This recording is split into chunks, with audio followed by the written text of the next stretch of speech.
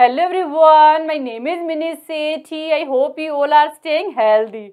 Today we are going to talk about new classical and new Keynesian macroeconomics.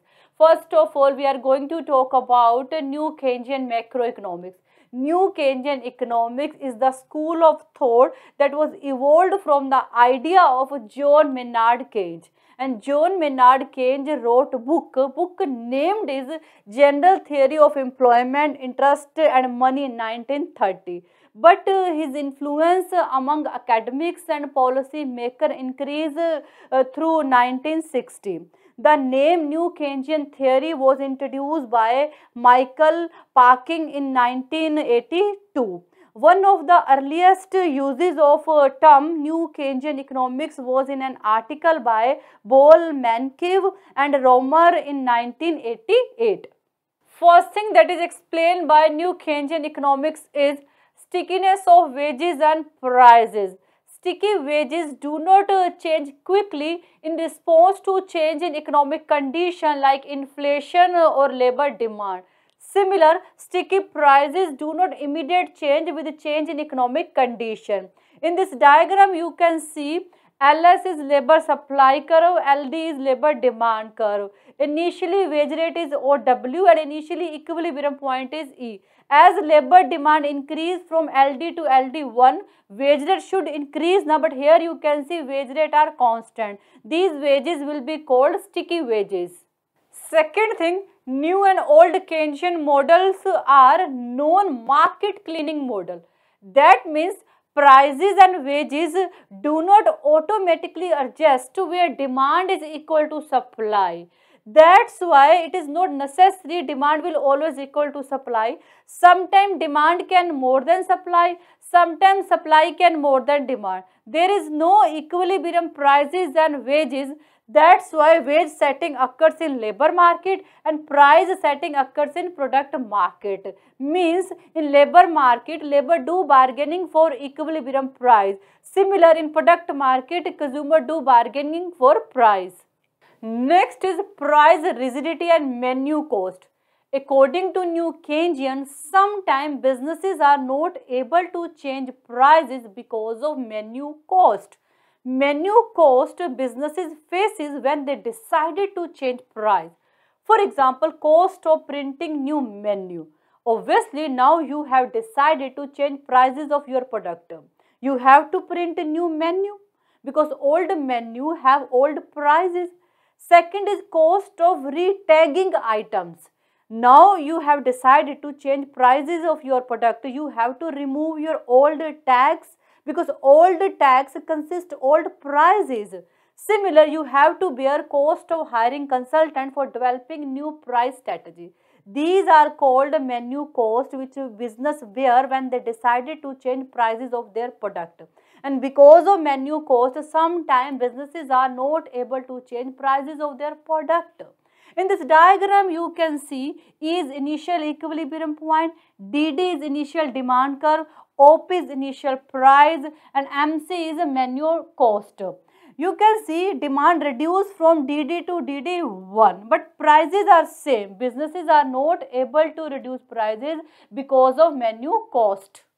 Next is, according to New Keynesian, fluctuation arises or we can say that business cycles produce because prices and wages are slow to adjust.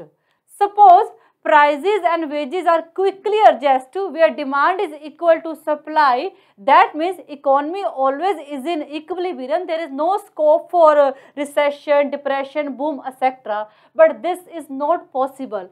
Prices and wages are slow to adjust where demand is equal to supply. That's why so many fluctuations create in economy and business cycles produce. Next is New Keynesian believe in imperfect competition in market. Next is, according to New Keynesian, involuntary unemployment is possible because sometime when demand fall, investment, production, employment, wages also fall. As a result, involuntary unemployment exists in economy. Examples of some New Keynesian models are efficiency wage employment model, price rigidities and market structure model, model of real rigidity. Now we are going to talk about new classical macroeconomics. New classical school emerged in 1970 and leading economists are Robert Lucas, Thomas Sargent, Edward Prescott, and one of most famous new classical model is real business cycle model. Now we are going to talk about features of new classical economics. First feature is rational expectation. Rational expectation consider people are very rational. They can immediately predict the result of any government policy. That's why in case of rational expectation, government policy does not work, or we can say that in case of rational expectation, government policy become ineffective. For example, through any policy, government deliberately increase inflation in economy so that unemployment can fall. But how inflation can fall unemployment? Obviously, because of inflation, prices increase. As a result, profit of producer increase. When profit increase, production increase. When production increase, producer will hire more employees. As a result, unemployment will fall in economy. So we can say that inflation can fall unemployment rate. But in case of rational expectation, government policy does not work because people immediately predict the result of inflation.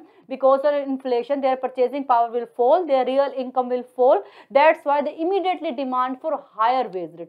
When employees immediately demand for higher wage rate, profit of producer is not able to increase.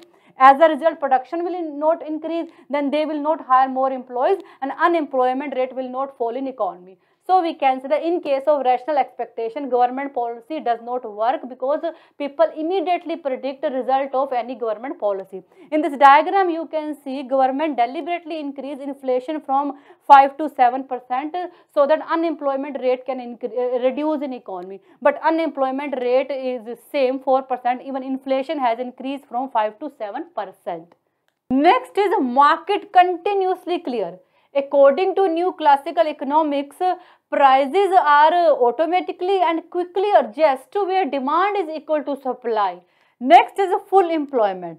If prices of goods are quickly adjust to where demand for goods and supply of goods is equal to each other, similar wages are quickly adjust to where labor demand and labor supply is equal to each other, and interest rate quickly adjust to where money demand and money supply is equal to each other, then obviously economy will be in full employment according to new classical economics. Next is wages and prices are flexible. According to new Keynesian, wages and prices are sticky, wages and prices are rigid, but according to new classical, wages and prices are flexible. Next is involuntary unemployment is opportunity for businesses. According to new Keynesian, involuntary unemployment exists in economy. But according to new classical, full employment exists in economy and involuntary unemployment is good opportunity for businesses because they have to pay less and earn more profit, and people have to accept it instead of being unemployed. So this is all about new classical and new Keynesian macroeconomics. I think you got it, and thank you so much for watching this video. Bye, take care.